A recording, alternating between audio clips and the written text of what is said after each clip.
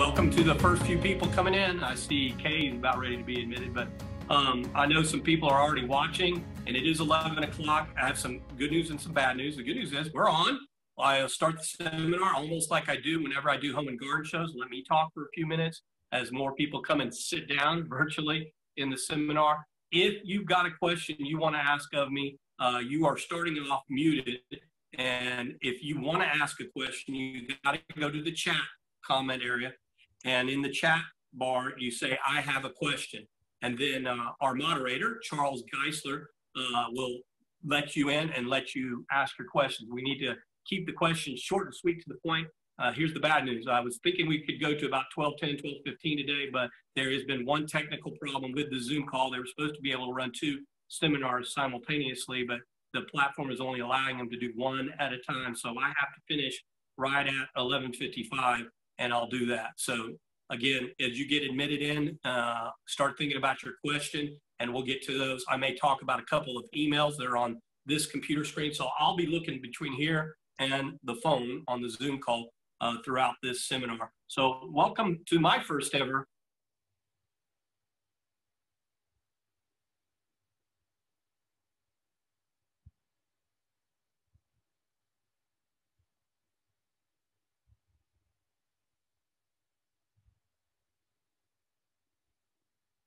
see the white reflection in the picture. A couple of fun things just to mention real quick. If you see this, I'm wearing an ETBU shirt. If you are a personal Facebook fan of mine, you'll understand why I'm wearing this right now.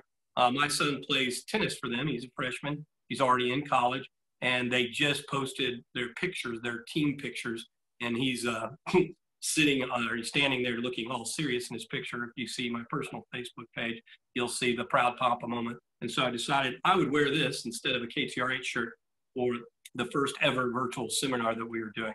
So it is fall, okay? Fall is for planting here in the Houston area, Southeast Texas.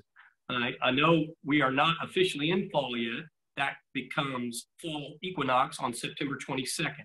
But it doesn't mean we can't start planning what we're gonna plant, whether it's gonna be a vegetable, a cold crop.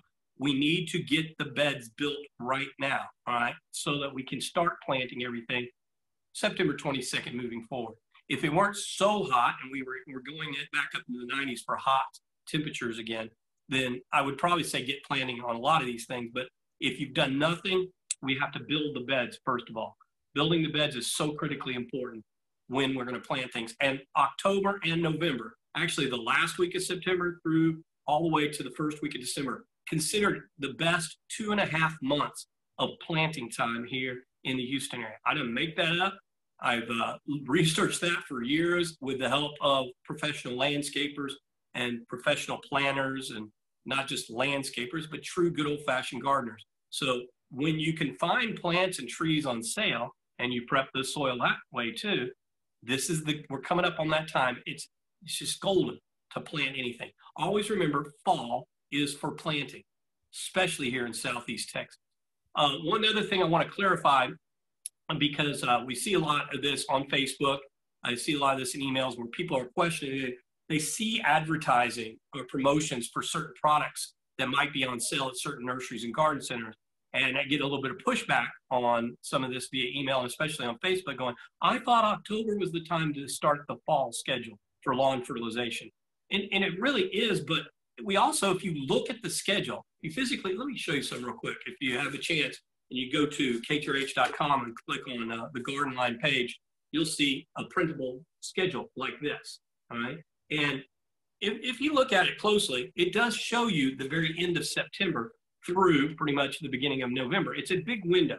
It's like a 45-day window to do the fall fertilization program. But we will promote the products that are on sale in nursery so you can get them in advance, right? I don't want you to just blow it off because it's not time yet. Take advantage of the deals. These things will store for a couple of weeks, whether it's a fungicide, whether it's the fall fertilizer, organic or synthetic. You're gonna start seeing a lot of promotion for stuff that we talk about.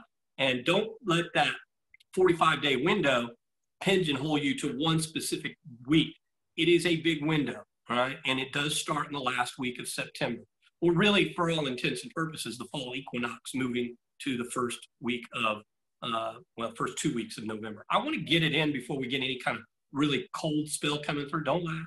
We got a freeze last November, and right in the middle of November, if you'll remember, in 2019. So I don't want you to be feel pigeonholed on certain days. Just because you see that ad doesn't mean go run out and buy it unless you want the deal on it, and then hold on to it for a couple more weeks. If you follow us on Facebook, if you follow us via our weekly email tips, a lot of you are joining us because you may have read the weekly email tip we did Thursday promoting this seminar, virtual seminar, first ever for me. That's so strange. And I know we got a lot of people online with us right now, and I will remind those that came in after I first started. I'm just going to read this. This is from our moderator, Charles.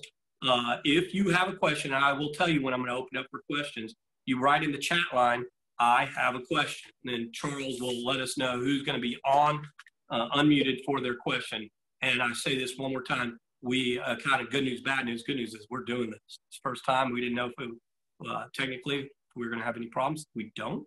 We're going to move forward. Bad news is we've got to shut down at 11:55 because we can't overlap the seminars, and the next person coming up has to have time to get in and get set up with our moderator, Charles Geisler. So a couple more things I want to talk about. And if I'm looking at the clock correctly, I got 3 more minutes of time. I said I would do some talking points, and then I will open it up for people that have questions, because I know a lot of people are in the waiting room.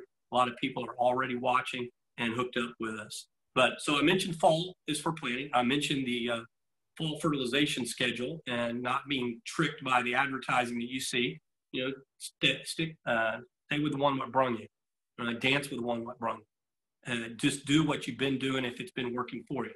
This is a clarification on something that I've been promoting a lot lately, and I was doing some vetting on it for a couple of months to make sure that it was something that felt good about. I do an advertising campaign. I do, basically I'm the spokesperson for a company called Sunday Lawn Fertilization. It's a startup company. About a year ago got started. And I thought it was a brilliant idea, because there's a lot of people that don't ever use an entire bag of fertilizer, because a big bag of fertilizer can cover anywhere from 7,000 to 10,000 square feet, especially for the products that we recommend on Garden Line. And there's more and more people living in smaller homes with smaller yards. We call it a smaller footprint. Very small, 1,100, 1,500 square foot, 2,500 square foot of lawn. When, the average lawn could be anywhere from 7,500 to 8,000 square feet if you take both the front and the back. This does not change the fertilization program. You're following my fertilization schedule. It doesn't change that at all. But for those people that have small footprints, and those people that don't want to get out of the house, can't get out of the house, whether it be because of COVID-19 or not, I just need you to understand this is an alternative, so you're not wasting fertilizer, and it's a meal delivery service right to your front door.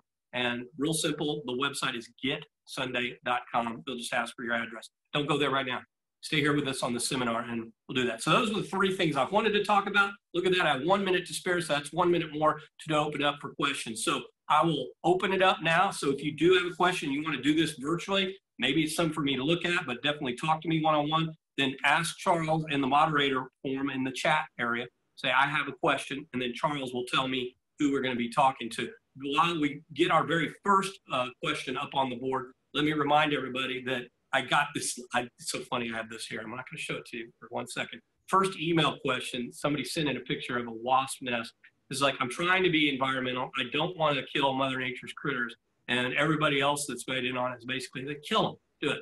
Well, we also talked about the red velvet ant on television this past week and on Facebook and our weekly email tips. And everybody wants to know how to kill those kind of wasps, whether it's the red velvet ant or the cow killer wasp, as it's also known. The only thing you can use nowadays is good old-fashioned wasp, hornet, yellow jacket killer. It'll say wasp and hornet on it for sure, sometimes yellow jacket, but that's how we kill wasps. You don't want the wasp being around to sting anybody, and they're going to be really aggressive right now. And if you've ever seen that cow killer wasp thing that we were talking about, you'll understand why you need a spray like that. So that's the answer Paige's email. And by the way, I will go back to the email and check that out. But in the meantime, again, if you have a question, ask Charles right now in the chat line. So you say, I have a question, then he'll allow you in. Got anything for me right now, Charlie? As of right now, Julianne Bertag, I'm sorry if I mispronounced your names here. I'm not the best with names. Bertain asked, are you taking questions from chat? So yes. If you want me to read these out loud, if you have a question, Julianne, you can go ahead and ask it in the chat and I'll ask for you. Okay. And then another one from Carrie Lawrence. Let me go ahead and unmute you, Carrie. Hey, Carrie. Good morning. Good morning. So my question is about moths and the hundreds of moths that I have in my bushes. However, my bushes are blooming bushes that attract hummers and butterflies, so I don't want to harm them. So is there any suggestion for how to get rid of all the moths? You may not need to. I know, obviously, when everybody asks, oh, I got moths in the yard, we're talking about sod webworm. Just seeing moths does not automatically mean you have a problem, all right? So I wouldn't, if you don't see any damage in the shrub area, especially if you want to stay as organic as possible because of the pollinators that you're trying to attract, you may not need to do anything. If you see a ton of moths in the yard, we have our extreme protocol for sod webworms, which includes the liquid bifenthrin you're probably thinking of. And while it's going to kill the moths that you might spray, I'm not worried about bifenthrin's residual for the pollinators. So you have my permission, perfectly fine to go out and spray some of the shrubs, try to hit the moths while they're in midair, take target practice on them. But you should not be hurting the pollination because this is not a systemic insecticide and it's not going to get into the blooms. Avoid the blooms at all possible times when you're spraying for the moths. But let's go back to the beginning. Just because you have moths doesn't mean you automatically have a problem. That same thing holds true for the moths in the yard. Ladies and gentlemen, if you go out there and you see moths, it doesn't automatically you have any infestation of sod webworm. You really have to get down and look for the worms that are doing the damage if you're going to do the extreme protocol treatment. Hope that helps. Well, you asked about Julianne Bertanier. I know her. I've done a consultation for her on site, but I also have trouble pronouncing her last name. But yes, Julianne, we are taking questions. So if you get into the comment line, or what did you call it earlier? The chat line, say I have a question, then Charles will put you on. So Charlie, I know you like to be called, but I'm being very formal today. Charles, whatever. I accept either one. And by the way, it's Bertain, not Bertanier. Bertain is her last name. All right. Thank you, Julianne. She said, I'll just listen for the moment. It's pronounced Bertain, like champagne. Got it. Thank you, Julianne. And by the way, just small world story. I've done a consultation on site for her. And I've done one for one of her neighbors from years ago, a couple of years ago too. They live on the street that I used to go visit as about 10-year-old, 11-year-old kid all the time because my friend Wayne Britton used to live on that street. The house that Wayne lived in has been totally demolished thanks to Hurricane Harvey's floodwaters that happened pretty badly on that street in the Derry Ashford area. So Julianne, good morning, and anybody else over there in the old Derry Ashford area, good morning and welcome to our seminar. What's next, Charlie? That is it from the chat window for the moment. Okay, then that lets me go back to the email questions. Anna Spears wrote in and wanted to actually know what to do to get on this seminar. So I just answered her email and sent her to you. And basically, you have to go to textwoodvirtual.com and get registered. And then once you do that, you'll see where you can get in. I don't know if there's any place else you need me to tell them. Charlie, you might be able to tell those that are straggling to get in here at the last minute if they're if it's via email and I can answer it. What do I need to do besides textwoodvirtual.com? Absolutely. So once you're in textwoodvirtual.com and you're on the homepage, you'll see on the right side there's an expert speakers page. You click on that, and that link will take you into the dates of the shows. There's September 12th and September 13th. And then on demand, if they click on the date September 12th, they will see your presentation and a gallery of presentations at the time 11 o'clock. And I have the email up too, so those people that maybe just want to listen to me answering some of these emails, but maybe you want to throw your email or your question via the email, and we can still answer it right here. Just go to randy@ktrh.com.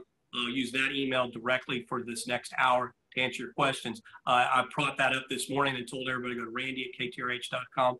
And Travis did write in with a question. He goes, for your seminar, planted a bunch of trees and have been keeping them alive in the heat. Is there any need to fertilize or feed for the first fall or winter in the ground?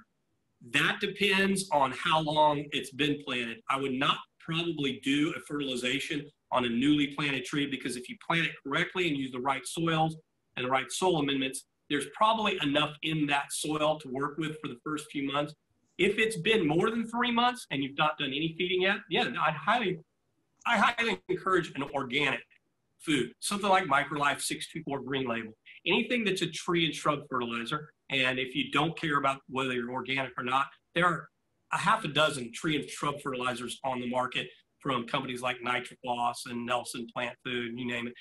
We can use anything organic or anything that's synthetic once the tree has been planted in the ground. So Travis, I hope that helps. But the best inside secret I can also give you, and it's kind of like when planting new grass, once you use your first, like, let's say Microlife organic fertilizer, water it in with the soil activators, some kind of liquid soil activator.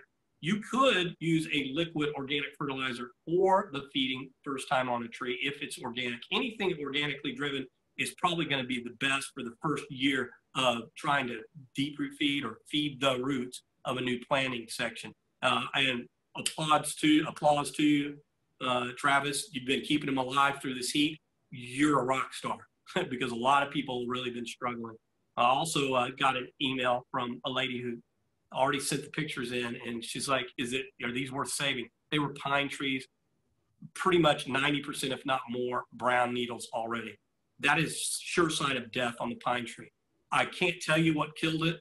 I don't know because I'm not there. Trees, if you want to save trees or you want to protect trees, and you need to know and identify what's really going on with trees, it cannot be done just pictures online. You got to get a pair of professional eyes out there on that. And let me get her name real quick because I still have Travis's email up. It was Susie. So Susie, on your email pictures, is it worth having a tree company come take a look? Absolutely. If they end up having to take the trees out, they'll waive the consultation fee in most cases. I know the company that I recommend, that's par for the course for them, and that's Affordable Tree Service. And I'm going to give Susie that number here virtually, 713-699-2663. That's 713-699-2663. All right, Charlie, I'll leave it up to you. And I'll tell everybody this one more time. If you want to ask the question live on the seminar, which I have no problem with, we can get as many questions as in until 11:55. Go to the chat line and type in, I have a question, and then Charlie will unmute you and let you in for your question. Thank you so much, Randy. And we actually do have another question from Sue Bradshaw, and she's in a loud area at the moment, and she doesn't wish to be unmuted to be distracting, but I'll go ahead and ask her question for her. She needs recommendations on bulk soil delivery for raised vegetable beds. It really depends on where you live. I'm not sure if she can respond to that quickly if you want to get back into the chat line area, Sue, but it depends on where you live because we have several really good providers of bulk soils and mulches from Landscapers Pride if you live way on the north side. Also, we have Nature's Way Resources. You have the Warren's Southern Gardens group because they have their Warren's heirloom soils. We have the Ground Up.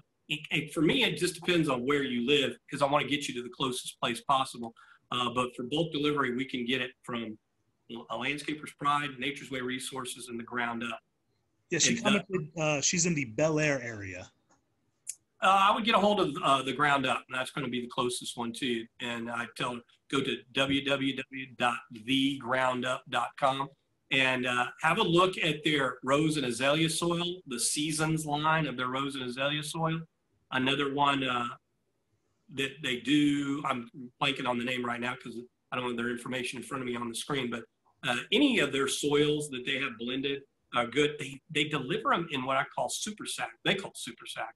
And I love the super sack lineup of products because it is a product line whose time has come. We should have been doing this a long time ago to keep it neat and clean. And especially in the Bel Air area, I'm sure Homeowners Association probably not going to look fondly on you if you have, a dump truck of soil and compost delivered on the driveway and the sidewalk. That's where the super sack idea comes in. So if you go to thegroundup.com, and in the upper right-hand part of the screen will be a link to the super sacks, and it shows you all the different products that they carry at a soil yard like this, and there's 3 of them in the Houston area.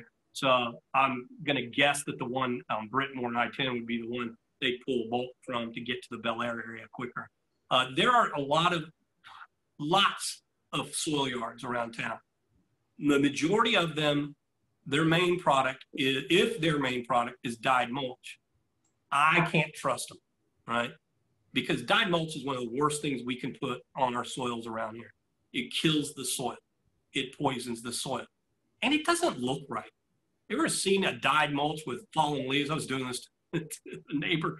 I was like, hey, you know, see that dyed mulch? All your little leaves that are falling off that crepe myrtle, the yellow leaves, they're standing out. They stand out on that dyed mulch. So that doesn't look good either. But you think about all that dye leaching into the soil over time, it's killing microbes. It's killing microorganisms. And anybody that says that the dye is organic, I don't care if it's organic driven dye. It's still made into a dye. That in and of itself is going to be caustic to the soil, and it's going to kill a lot of beneficials in the soil. And our job with mulches is to protect the soil, not harm it in any way. So I go back to my point. If you go to a soil yard and their main source of income is dyed mulch, turn around, you're in the wrong place. Charlie, what else you got? That is all the comments from the chat at the moment. All right, we're going to go back to the board of emails. Here we go. This is from Hugo, who also, by the way, again, you can send me an email right now if you don't want to go be heard in the Zoom call, or you don't want to go on air in the Zoom call for this seminar. But Sayonara says, I went to go get the bifenthrin for the extreme protocol that you like, and they were out of bifenthrin, so they gave me Sayonara. Sayonara is good, but not as good as bifenthrin, liquid bifenthrin, if you're doing the extreme protocol for sod webworm. I would use Sayonara kind of as a stopgap, but whenever they get the bifenthrin back in, I would jump back on that. I just know that it's on a scale of what works best. Bifenthrin is head and shoulders above almost any other. But there's other people. We had a call this morning on the radio show to kind of prove that. A gentleman called about his dog, right? He had a new puppy, and he really needed to get rid of the sod webworm, but he was worried about the bifenthrin for the puppy. Look, the liquid bifenthrin is not going to be a problem for dogs at all. I don't believe that the granular bifenthrin is a problem for adult dogs and bigger dogs. So puppies, small dogs, definitely keep them off that section for at least 2 days if you're going to do the granular bifenthrin, because you don't want it to get on the pads, so they try to lick that off. But it's usually not toxic to the pets. So we kind of like take that with a little grain of salt and try to buffer it. So I would use a liquid permethrin, a liquid permethrin or permethrin. And so on that scale, bifenthrin being the toughest, and Sayonara in the lambda Lutheran category be here. Well, the liquid permethrins are not going to be near as strong, but they're definitely not nearly toxic to animals either on that scale. So it's kind of, you have to mix and match when you're worried about the pets. All right, Charlie, I keep seeing these things pop in, people coming in late. So let me kind of reintroduce. I've seen about 4 or 5 different people, people, but the information them being allowed in or let in or just requesting to come in. So this first ever Randy Lemmon Garden Line seminar we're going to do for this virtual home and garden show. I applaud the Texwood group and Tony Woods for at least trying to give us some kind of home and garden show, be it virtually, because of COVID-19. And since I love doing home and garden shows, I've been doing it for Tony. Gosh, I don't know, wish Tony was here right now. He could answer that question. It seems like it's been over 15 years. Started with the Woodlands Home and Garden Show. And the first ever Montgomery County that I ever did was this past spring. We got that in before the COVID-19 shut us down. And that was a great home and garden show. And I had a great time talking to the crowd and then going back to our booth and signing books. Can't do the books right now, but don't worry about that. We're going to relaunch the book in 2021 anyway because of what happened this spring due to the Rona, as we like to call it, around the offices at KTRH and iHeartMedia.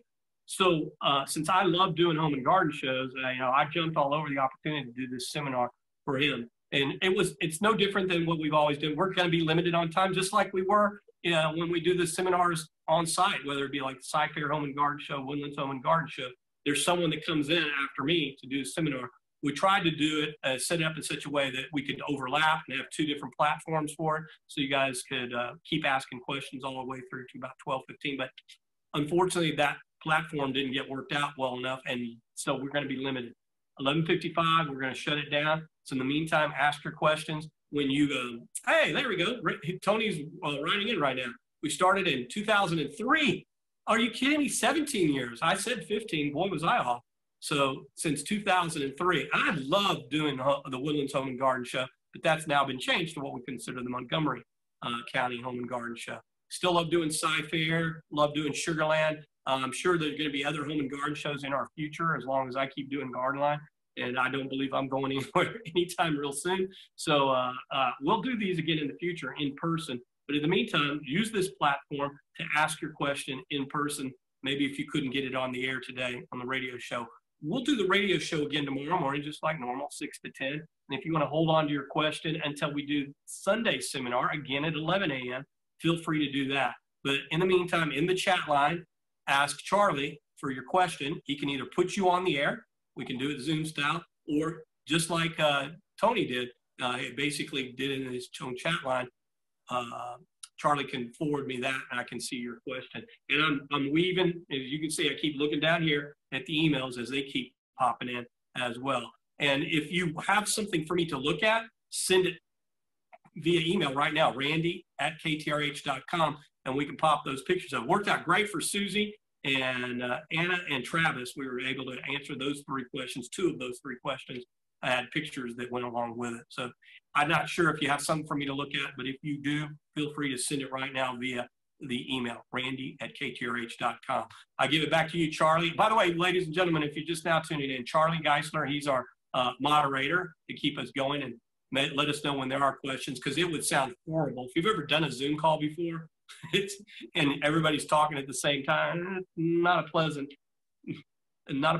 sight or sound for the ears. So absolutely just let Charlie know if you have a question in the chat line, and he'll either put you on or he'll ask the question for you. What do you got for me now, Charlie? Oh, question about lizards. All right. What is the question? I'm sorry, question about lizards. That is a great question. Carrie, do you have, can you expound a little bit on your question about lizards? If you don't like lizards, shame on you. Lizards are great for eating mosquitoes and other bad insects.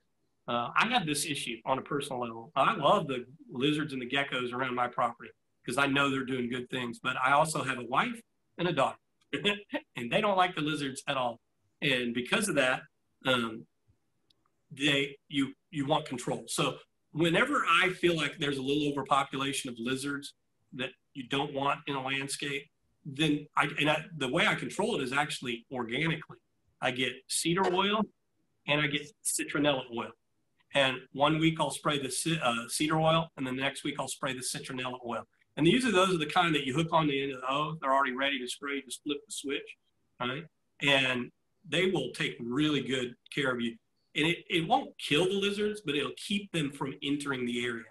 So that's something I have to do. There are also cedar granules, if you want to put those in a landscape bed that might be up near the house where you think they're coming from. Cedar granules will work. But when it comes to citronella, it's only the citronella oil in the spray that works well. And oh, by the way, speaking of citronella plants that the oils come from, I know a lot of people, at least once a year, I'll get a question on gardening, whether it be via email or whether it be somebody needs to mute their call right now.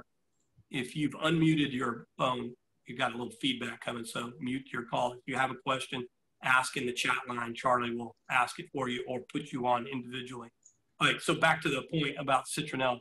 I get a lot of questions about, I need some plants that I can plant that will keep the mosquitoes away naturally. That's a misnomer. Just planting citronella plants doesn't necessarily keep the mosquitoes away. If you go by and brush the plant, the oil's released. If you crush some leaves, the oil's released. That's what will keep the mosquitoes and other insects from the area. But just planting a citronella plant, that's not how you keep mosquitoes out. You actually have to release the oil. So it's kind of a misnomer on that. Doesn't mean don't plant the citronella plants, but if you really want them to be the active barrier, then you got to go by and crush some leaves and brush some leaves.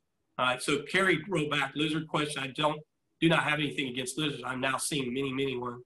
I don't know. You may have to ask that question, Charlie. It didn't stay up there long enough for me to read. Yes. So Carrie just commented again. I had her unmuted. I think that's where the feedback might have been coming from. She says, I don't have anything against lizards. I am now seeing many brown lizards, not the traditional green lizards. There are babies all over the place when I walk outside and lizards scurry into the bushes. Yeah, that's, I'm not going to give you anything more than I already did because I'm not going to want you to spray chemicals for the area. But if you are seeing brown lizards, be very proactive with the cedar oil, cedar granules, and the citronella oils. Sometimes garlic oils work too, if you can handle the smell of garlic. I should tell you that. But there's a lot of essential oil-based natural barriers that the lizards hopefully will leave because of that. But yeah, we have a problem. The brown lizards aren't as good as the green lizards. I know that, but it's still not the worst thing to happen. Right?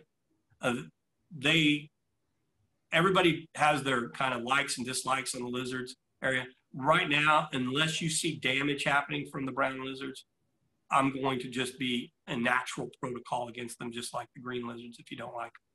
For me, I love it when I see geckos because I know good things are happening in pest control. And I know when I see green lizards, good things are happening when it comes to natural pest control. All right, Charlie. All right, we have a question from Tracy Garcia. She asked it in the chat, but I'm gonna go ahead and let you unmute yourself if you'd like to ask directly. Hi, Randy. I just started. I'm on day 10 of the extreme protocol, and I'm wondering after the 14 days, how do I know it's working? Well, actually, the extreme protocol calls for 3 weeks. So you're looking at 21 days if you're really going to do this completely. I don't know if you were listening at the very beginning. One of our very first questions had to do with moths and just in general. Just because you see moths, Tracy, do not panic, okay?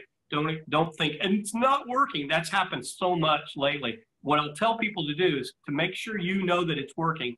Don't base it on moths you see. Base it on getting down on your hands and knees. Let's look into the grass and look for the worms. If you still see worms, you just got to keep up with the protocol for up to 3 weeks. Because every couple of days we're doing something, either the liquid bifenthrin and then the BT. And if you want to alternate between bifenthrin and sayonara, bifenthrin and malathion, if you want to alternate the liquid control, I have no problem with that because that's actually a good thing so that the insects don't get used to one over the other. They can become resistant to one in some cases. So mix and match if you need to, but let's look. Don't base everything on just moths on top of the ground. Charlie, you got another one? All right, that looks like it for the moment. The last question was about, oh, hold on, someone just came through. Okay, this is from Carrie Lawrence again.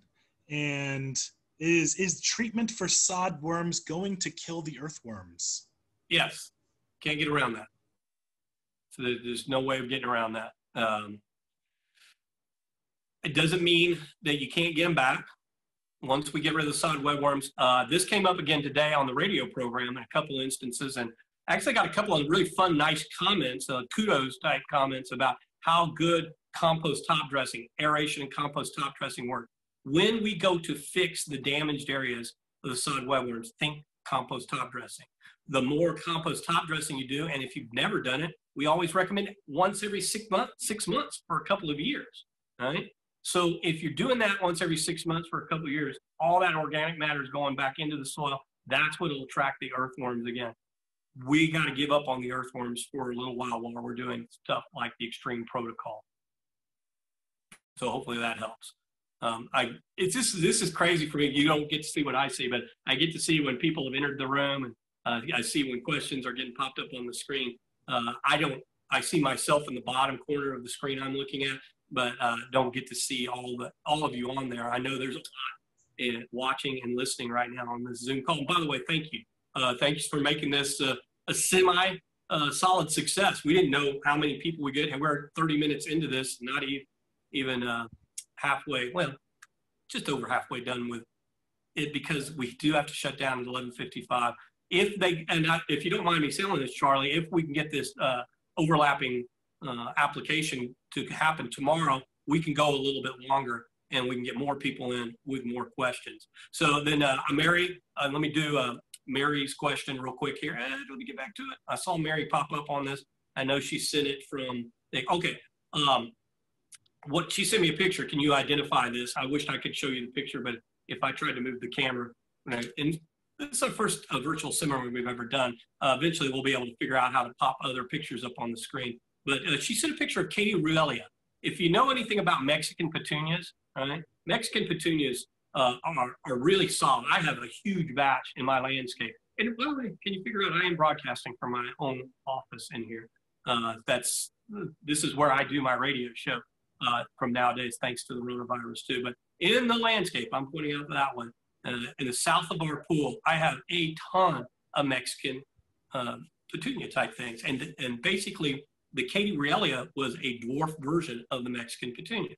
So it's kind of a cool plant. And she didn't know if it was a weed. She wanted to get rid of it, but it's in the middle of her bird of paradise. I say keep it. Just make sure you pull weeds out when you do see it, but keep the Katie Realia. So hopefully that'll help. And I'm trying to remember. Yeah, that wasn't Mary. My bad. Let's see. What was the name? There was no name. That's why. There's a Mary Ann who's asking a question in the chat. Go ahead and unmuting her. Okay. Is that the Mary you're referring to? I don't think so. No, I don't think so. This is RKECP5 in the Katie Realia thing. And it's a cool flower. Just look it up. Katie Realia is spelled Ruellia. So go ahead with the next question you said from, was it from Margie? It was from Mary Ann. So I went ahead and asked to unmute, but I haven't gotten her in yet, so I'm guessing she might not want to. So let's just ask the question. Can I plant plumagos at this time of year? Plumbago. Plumagos. Yeah. Actually, blue plumbago, one of my favorite plants of all time for Southeast Texas landscapes. If you have a pool, you'll want blue plumbago. If you want to mix colors, it's the most beautiful light blue flowering plant that we can plant, but blue plumbago, Plumbago. Everybody should have it. It's kind of like a top 10 plant we could have in our landscape. So easy to care for. Even if we do get hard freezes and they may singe back, they always come back from the root system. It's impervious. It is Texas tough. I've written about it as a Texas tough perennial. It is a Texas, I think it's a Texas native. Not 100% sure on that, but it's something that anybody that's landscaping in Southeast Texas should have. And I guess point to more to her question, you can and should plant it at this time of the year. What we consider October, November, so we're a couple of weeks away from it. I like to say end of September all the way through the 1st of December, considered about the 2.5 best months to do transplant work, redo landscape beds.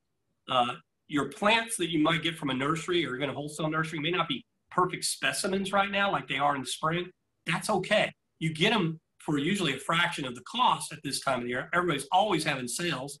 And so get them while they're on sale and then kind of just groom them back once you get them planted. But if you do the beds right, it will reward you by establishing a root system solidly for the winter. And then when we're done with winter and spring pops its head out quickly, the well-rooted plants will reward you by becoming full of blooms and just full of growth the very first part of spring, as opposed to waiting till spring to do the transplant work. Our ground never freezes here. Okay? Because our ground never freezes, we should be landscaping more and more into September, all of October, most all of November, and sometimes, depending on the weather patterns, through the first week of December. That's a big opportunity. We're talking, 60 plus 14, what would that be? 74, 75 days of opportunity to get landscape work done. So really good question. All right, Charlie, I'll leave it up to you. Yes, I just got a notification from one of our social media people that people are asking questions in the Texwood virtual site chat window, but I'm gonna have to ask you to go into the Zoom chat window to ask the questions. Marty said there's a lot of people that have questions for us, so if you just go ahead and go back into your Zoom window and click the chat button in there, enter it into the chat from here, and I'll be sure to ask them to Randy for you. Is there anywhere I can go to go look at those questions real quick? Let's see. I'll just type in textwoodvirtual.com. I'm not sure that's going to help, but if you tell me where to go after that, I can also see that. And we got you all the way till 11:55. I know we're going to have to shut down to give the next speaker time to get hooked up with Charlie, the moderator for this Zoom call. But in the meantime, I will go back to the emails if you need me to, unless you've got a question popping up since then. Let's go back. Let's see. You'll see. Look down here. That's the last question for the moment. Let's go back to the emails, then we'll circle back to the chat. Okay. So my next question was from Tracy, and it had to do with Vitex. Do you recommend this tree? She probably saw one in bloom this year and probably fell in love with it like everybody does. I love Vitex. All right. Vitex is a much better alternative than any crepe myrtle. Now, granted, you really only have two colors. You have the purple blue bloom, and there's a white vitex. But in place and instead of the crepe myrtle, the vitex is impervious. It's another one of those plants that I highly recommend. I've written about it for years. I have 1, 2, 4. I planted my 4th one recently, my property up in Rose Hill, Texas. That's how much I like it. And if you want to know how to feed the vitex, now Tracy's question did not ask about feeding it, but the fun part is you can feed it crepe myrtle food, and you can feed it rose food. You can feed it anything that's a blooming plant food type. I know a lot of people make fun of me for recommending Nelson Color Star for just about everything, but that's a good example. You want any kind of slow release or controlled release blooming plant food for the vitex. Now, my advice is if you do have a vitex, maybe a little late in the season now, but if you do have a vitex, always when you go through the first bloom cycle, prune off all the blooms, feed it something like Color Star or any blooming plant food, and you will get a whole nother round of vitex blooms. My newly planted one, once it went through its first bloom, man, I immediately trimmed off all those, fed it Color Star, and it's in full bloom right now. Yeah, it's a baby. It's only about 6 foot tall compared to the others, but you want a greater alternative, Tracy, I highly recommend the vitex. I know when people see it for the first time, they fall in love with it. Charlie, I'll leave it up to you. All right. That if is you don't have, it let from me know. I'm sorry? If you don't have any questions on that chat line, let me know. Yeah, there's no further questions right there. The last one that came in was the plumbago. Plumbago. We're going to teach you how to pronounce these Plumbago. plants. I got to get this one right. All of a sudden, you're going to be a garden line expert by the time these 2 seminars are over today and tomorrow. All right, so this was from Roxanne. So Roxanne was asking about the compost top dressing and where she could get it by the bag. Oh my goodness, Roxanne, everywhere. Yeah, we alluded to it earlier in this seminar and definitely talked about it. I had 2 calls today that were like giving us kudos for aeration and compost top dressing. And that, makes your day as the garden advice giver when people call in to give you the kudos for the advice that you gave them months ago or weeks ago, and it really does work. My point this morning, Roxanne, was to just have a couple of bags on hand at any given time. And depending on where you are, and you're on the north side of town, you're up 45 apparently, so very easy for you to either just go to Nature's Way Resources and get the leaf mold compost, get the finely screened leaf mold compost. If you end up at a garden center, nursery garden center, find out if they have vegetative compost or leaf mold compost. Those are the 2 we use for top dressing the yard. There are some animal composts by the bag, but if they're too chunky sometimes or too thick to put out in this top dressing fashion, that's why I love the double screen, the finely screened ones. It looks like dirt, but it is compost. And you have Nature's Way makes it. The Ground Up makes it by the bag. Nature's Way makes it by the bag. If I'm missing anything right now, probably Nature's Creation can be found at a lot of retail garden centers. But these are all really good compost by the bag that we can use to repair things. How many times over the period of a year will I get pictures from people that have just damaged area, maybe this big, maybe no bigger than a couple of feet. When you rake out brown grass, you open that dirt up to lay the compost right there. And when you do that, you're healing the soil and it will fix itself over time. And that was the compliment we got 2 times today. Is like people that took that idea, took that protocol from advice they got on the radio show earlier in the year, were coming back at me saying, boy, I didn't believe it when I first did it, but boy, did it fix the area. And that's the beauty of compost. So for Roxana, I think it's Roxana, not Roxanne, sorry. It is definitely worth getting bags and keeping it on the standby so you can do repair work. I wouldn't keep in the bag in your storage for longer than 6 months. It needs to be used while it's fresh. That biological activity, you don't want to burn it off by leaving a plastic bag of compost out in the sun for days on end. Hopefully that makes sense. Charlie, that was my last email question I just got in. I'm not sure what you've got. Excellent. I actually have 2 more questions. The first one right now is from Jenny Taylor. Jenny, I'm going to go ahead and ask to unmute you if you want to ask your question. Hi, Randy. Can you hear me? Yeah. How do you get rid of the Japanese clover? I don't know how to say it. Lespdeza. Okay, you have to start over because it sounds very like you're talking in a tin can sort of thing. Tell me what it is you were asking about again. Spell it slowly for me. Yes, so it was she asked the Lespedeza or Japanese clover, Lespedeza or Japanese clover.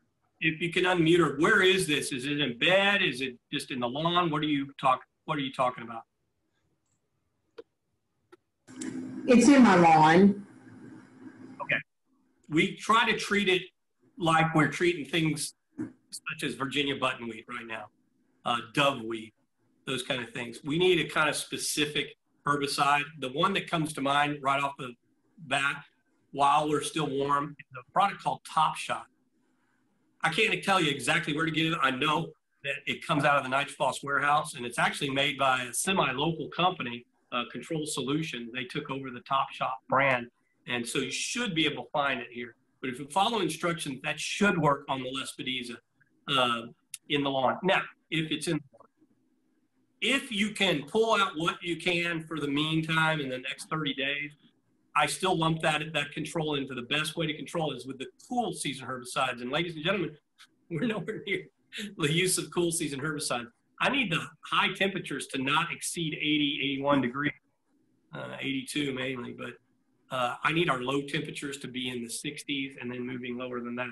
Cool season herbicide controls a lot from Virginia buttonweed to doveweeds, in this case, Lespedeza, the bush clover, I think. But if you want to try one more product, you can't find the Top Shot, then like Bonide weed beater for southern lawns. It has to be for southern lawns. Make sure you add a surfactant. Give that a test run. Charlie? All right. Well, that's all the questions in our chat, but I actually have a question for you myself. All right. So we have a tangerine tree and a lemon tree. And we've had these trees, and they've been planted. We planted them from nursery stage, and they have not gotten much taller than just about 4 feet off the ground in the last 10 years. I think it's because a lot of clay that's in our backyard. So you got to plant them as if you're planting a tree and then making a raised bed for vegetables at the same time. We marry those two concepts. And so if you don't create perfect drainage and a little slightly raised soil for citrus trees, they're going to get stuck in the clay bowl that they are planted in. So obviously that many years ago, you probably knew nothing about garden line, much less any gardening in general. With your first home, your first fruit trees, it is fair game to get out there and do what I call an intense deep root feeding of these trees. Because if they've been there for 10 years, the last thing you want to do is rip them out of the ground and reset them. So we're going to amend the soil around with a drip line of a tree. So you have the canopy of a tree, the drip line inside and outside of the drip line. We're going to auger holes with a soil auger. Now, it usually goes down anywhere from 14 to 18 inches. I just need you to get the smallest soil auger you possibly can, 3/4 of an inch maybe no more bigger than 1 inch. And we're going to do holes inside and outside that drip line all the way around that tree. And then you're going to feed it an organic citrus food. MicroLife 624 orange label. If you don't care if it's organic, then you have the Nelson plant food type products. You have Nelson citrus food. You can use Color Star as a stopgap. But let's get this thing fed. Every time you put food down, you're supposed to feed them up to 4 times a year. So if we do it right after the pruning, all right, you, by the way, sneak in a feeding right now after the deep root augering of the holes. All right. Then we're going to start the 4 times a year feeding right after we do the pruning, ready? So normally end of February, 1st of March is the pruning fruit trees around here. And then the augering of the holes after that. I'm watching the clock too, by the way. So we're going to do one right then, March, May, July, and then try to get your last one in, very last feeding in, at least by October 1st. Usually by September is the best time. And as we water those in with soil activator, that's going, all this over a period of the next year is going to improve that soil. The more you improve that soil, the more organically enriched that soil becomes, the more the root systems will establish further beyond that clay hole. And that's when you start getting the active growth. Gotcha. That's what I need. All right. Thank you so much. And we do have another question that came in through the chat. This one, again, is going to be Jenny Taylor. So, Jenny, I'm going to go ahead and ask to unmute you. All right. Jenny? Do you have a favorite, like, coloring bedding plant for the flower bed? My favorite coloring bedding plant? God, we don't have enough time. How about your top three? I will answer that with one name, really. It is still my favorite. It's what I've used for years. I got introduced to it probably 16, 17 years ago by the Arbor Gate. It has been profiled heavily in my books, the last 2 books. It's called Angelonia. Angelonia comes in about 4 different colors. You have a purple, almost a deep purple too, blue, a very light blue, a white, and a pink. So there's a wide range of colors, but if you can get a mix of those blooms going in one pot by a front door, it's great. I love it as what I call color pockets. I don't ever do like 50 feet of a flower. I want concentrated areas of flower, I call them color pockets, and kind of put those strategically in flower beds. And when it comes to #1 perennial that can bloom pretty much year round for us, it has to be the Angelonia. But if you ever get a chance, and I'll do a lot more promotion on this on my radio show and in email tips and Facebook posts about my new book. It's called New Decade Gardening, but we kind of put it on the back burner because of COVID-19, because of the coronavirus. We couldn't get out and do book signings, which is the best way to get it introduced to everybody. I never have sold my books online. It's always at the retail garden centers, the Ace Hardware stores, and the feed stores. They carry all the products that we do promotions for and do endorsements for. And these nurseries and garden centers have the book right now, but we can't do any book signings, so we just kind of put it on the back burner. When it gets close to Christmas time, we're going to do some events with the book, but you can look for it today. Oh, you know, I should have probably, there, look at that. New Decade Gardening, the Gulf Coast Guide. Keep it from being flashy right there.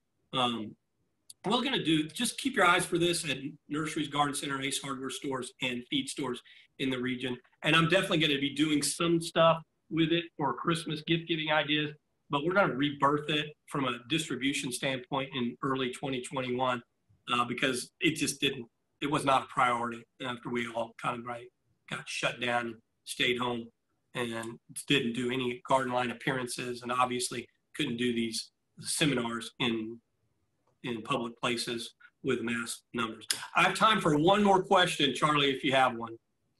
I do. I have one more. This one came in from Anna Estrada from LaPorte, Texas. She says, I have a 10 by 10 vegetable bed and my okra is very tall. Can I still plant a fall garden?